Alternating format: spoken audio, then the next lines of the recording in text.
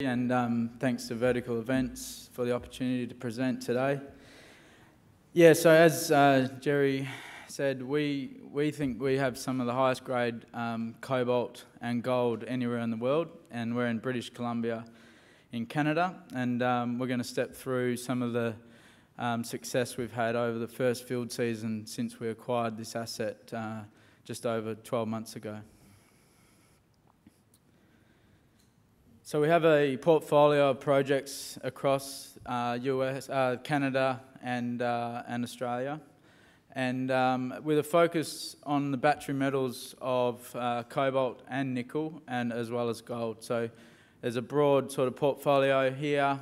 Today we'll focus mainly on the BC Cobalt Belt and the BC project we have. We have further nickel assets in Quebec, in Cartier. That's an early stage Voisey's Bay style target over in Quebec.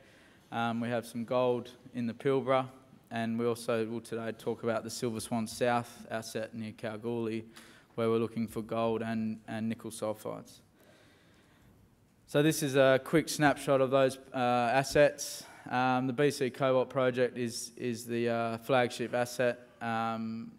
We intersected 3% cobalt and 44 grams per tonne gold, and this was very similar to the historic grades when they first discovered the deposit. Very quickly we drilled that first target, and now we're moving on to the further targets throughout the belt. We have a 48-kilometre package of what we believe is potential for world-class cobalt deposits. Silver Swan South, we're just along strike of the Kanowna Belle gold mine, and a great address, only 40 kilometres out of Kalgoorlie. We actually picked up the ground for the nickel sulfide potential because we're south of the Silver Swan mine, which was a 10% nickel mine in its day, and one of Australia's better nickel mines, and along strike of what is one of Australia's premier underground gold mines at Kanowna Belle. And yeah, and Cartier and Middle Creek are lower priorities, and we're looking for gold and nickel at those assets in Canada and Western Australia. So this is a bit of a corporate snapshot, a little bit like most of my cobalt-focused peers. It turned a little bit as the cobalt spot price depleted, but we think we're in a better position than we've ever been, both corporately and technically. We have $1.2 million in the bank, but we're progressing with some battery end users, and we believe that we've found some significant capital sources that we may be able to joint venture into our larger asset. Board and management have a strong position, 24%. We have a very supportive shareholder from Germany in Deutsche Balaton. The vendors of the asset also hold a fair chunk, about 14% of the register. So it makes for a very tight structure, only 108 million shares on issue, so fairly young company, capital structure, very tight and can move on not much volume. Board and management, Hamish and Steve, I think everyone probably has heard of these two mining entrepreneurs, have been together for 20 years. Hamish, his claim to fame was the Adamus Resources company, which was a $3 million float and a multi-million ounce discovery in West Africa. Eventually that mine was taken over by Endeavour. Steve did a similar thing with Griffin, multi-million ounce discovery in Burkina Faso, and then that was taken over by Teranga.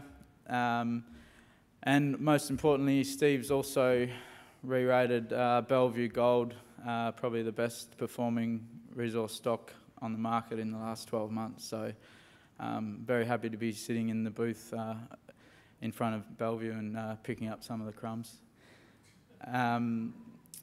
Dr. Stuart Owen down the bottom, one of the better geologists I've ever worked with, and similar with Andrew Radonjic. So a team of probably too many geologists, but that's all right. I'm a mining engineer, so I can give them plenty of Yeah, so there's a lot of technical capabilities there, but also, more importantly, the ability to take things corporately as well. All right, we're 6 hours out of Vancouver. This is some of the highest grade cobalt you'll find anywhere in the world. That rock is at the booth. That's 6% cobalt, 46 grams per tonne gold. It's a historic gold mining district, and they've mined 4.4 million ounces at 18 grams per tonne gold. So it's a high grade gold district, never been explored for cobalt. This is some of the highest grade cobalt you're going to find anywhere in the world. And it's actually the most prolific gold belt in British Columbia, and they're some of the highest grade gold you'll find anywhere in the world. We've tested the Little Gem adits. They did some mining back in the 1930s and 50s. Unfortunately, that first target didn't prove up to have the scale that we required for a modern day mine. But we're very quickly moving on to the next few targets, which looks pretty exciting. Okay, so these are some of the numbers. To put that in perspective, the average cobalt sort of deposit in the world today is around about 0.1% cobalt. So we're looking at 10 times the average and sometimes multiples on that. So, and also the gold sort of ounce, but they actually count their gold in ounces per tonne over there. So, and you can see why, because some of these numbers are multiple ounce per tonne. Most importantly, also, we're getting good numbers in the disseminated zone. So the cobalt percentage of the mineralisation is very high. So you don't need much sulphide to get a good number. So and that's why the disseminated numbers are also very high. Okay, this was our first lot of drilling. It confirmed high grade. It hit a big, broad alteration package. Unfortunately, the sulphides were limited, and then very quickly we needed to decide, okay, we'll move on to the next target. So we drilled about 300 metres of strike. We've definitely tested that first target. This is 300 metres of a package of 48 kilometres of what we believe is cobalt-bearing geology.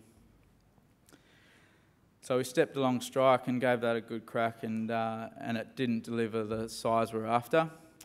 While we were drilling that, one of the geologists stumbled upon some visible gold about 900 metres away. That also ran 2% cobalt, 1.6% copper, ounce per tonne gold again, bit of nickel. We've made 2 new discoveries within the region. This is the first discovery of cobalt outside of the Little Gem area since 1930, and the only reason is we're the first people to ever look for cobalt in this region. At the same time we made that discovery at Erebor, we did this IP survey, and you can see the outline of the IP survey. So we did one line across the Little Gem structure, another line across this contact between the granodiorite and the serpentinized ultramafic, which is this dual target. And what we're doing is we're looking for sulphides. So we knew that once we're in the sulphides, the grade's going to come. The gold is always associated with the sulphides, and the cobalt, copper and nickel. And this is what we got.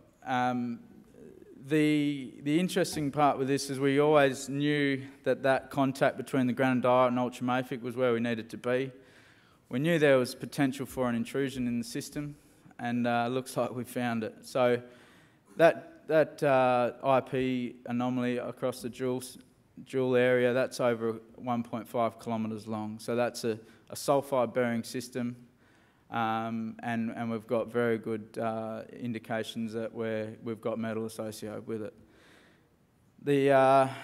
Down near Little Gem and Erebor, there's also a nice little target down there. When I say little, there's probably room to fit 10 million tonnes in that small zone down to the bottom here. So that's 300 metres from Little Gem, 300 metres from Erebor. There's a good chance that this high grade that we're seeing at Little Gem and Erebor may be associated with that IP anomaly.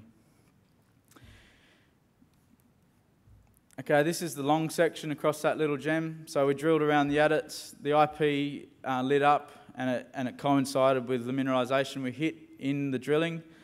But clearly, we need to be heading along strike and testing these anomalies. These are anomalies that can't be seen. There's no outcrop. There's a reason why they haven't sort of been tested before.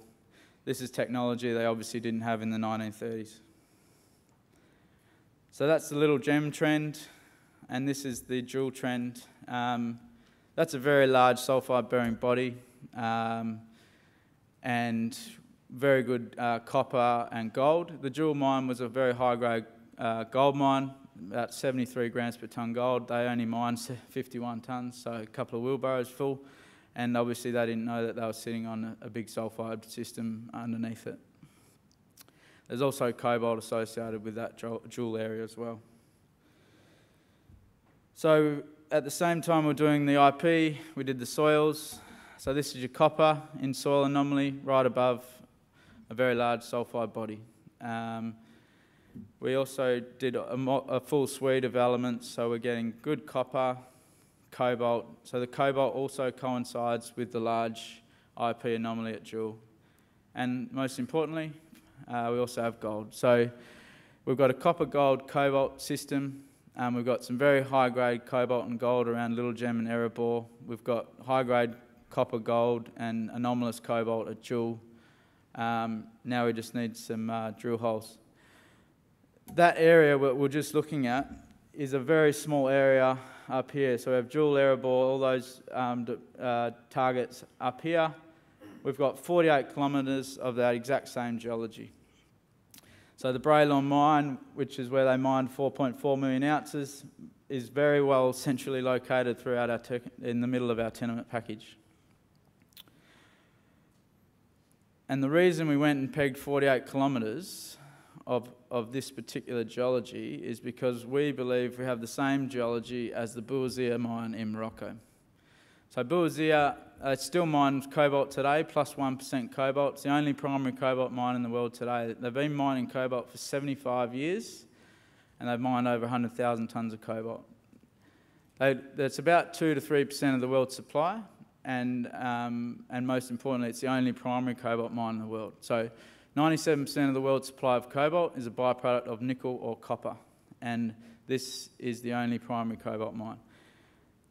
These mines sit on a contact between a serpentinite, ultramafic and a quartz diorite, which is this. So this is in Morocco, underground, serpentinite, diorite, mineralisation. They have 50 deposits through this belt. That's the exact same contact we have through 48 kilometres of.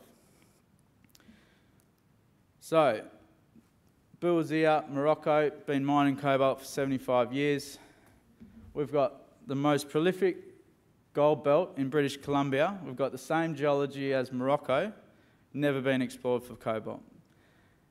This is going to take a while to really unlock what we've got here, and this is why we're looking for big funding partners in the battery and users in Asia. All right, back to Australia. This is where I started, back in this WA School of Mines. As a mining engineer running an exploration company, I don't know what I'm doing there, but it's great to be back. Actually, very nearby, the first mine I worked at was the Silver Swan mine. So we're at Silver Swan South, so 10 kilometres south of Silver Swan. The second mine I worked at was Kanowna Belle, and we're 8 kilometres along strike of that. The good thing with that is we've got potential for not just nickel sulfides, but also gold. We picked it up for the nickel sulfides, and very quickly we thought, we've hit 10 metres at 3 in bottom of hole air core, 3 at 3. The Kanowna Belle ore body was discovered with fairly, I suppose, not exciting air core, or RAB 4 at 3, 2 at 11. So it's all undercover, so we're under a lake. It's 60 to 100 metres worth of cover. We're along strike on the Fitzroy Shear Zone, about 8 kilometres from what I believe is one of the best underground gold mines in Australia. So you can see the Kanowna Belle to scale over here, and this air core anomalism, very similar size, no holes into fresh rock. So we're going to get some diamond rigs out there next month and test some of these targets. But also, we've got nickel, copper, platinum, palladium, arsenic, all the indicators of a nickel sulfide system, and it was actually the nickel sulfides that got us excited about this ground, and we'll also test for nickel sulfides while we're out there, and with a focus on the battery end users that we're talking to. Okay, we're exploring one of the highest grade cobalt projects in the world. We're in a first world, one of the best mining jurisdictions in the world, some of the best geology you'll find. We're hitting 3% cobalt. Now we need to hit some tonnes.